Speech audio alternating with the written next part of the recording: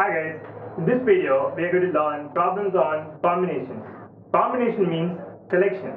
NCR is equal to n factorial by r factorial into n minus r factorial. Selection means, for example, if there are three people, we have to select two. How many ways we can select? Right? A, B, C. We can select AB, BC or AC. In permutation, the order is important. Right? In permutation, AB and BA both are different, but in combination AB, BA both the same because we are selecting. Got the difference?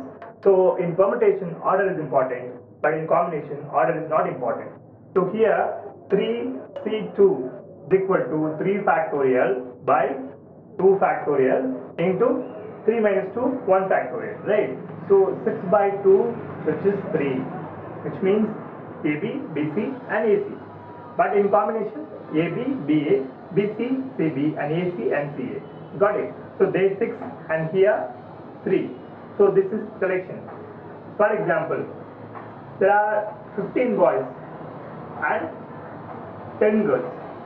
We should form a team of 5. How? We can choose 3 boys and 2 girls, or 2 boys and 3 girls. Got it? So there is a difference here. We are choosing 3 boys, 15C3, 3 from 15, and whenever n comes, we have to multiply 15C3 and 10C2, or 15C2 and 10C3. Here 5, 15C3 into 10C2, 3 plus 2, 5, R plus, right, 15C2 and 10C3. So this is combination. It can be, for example, there are 8 mangoes and 7 apples.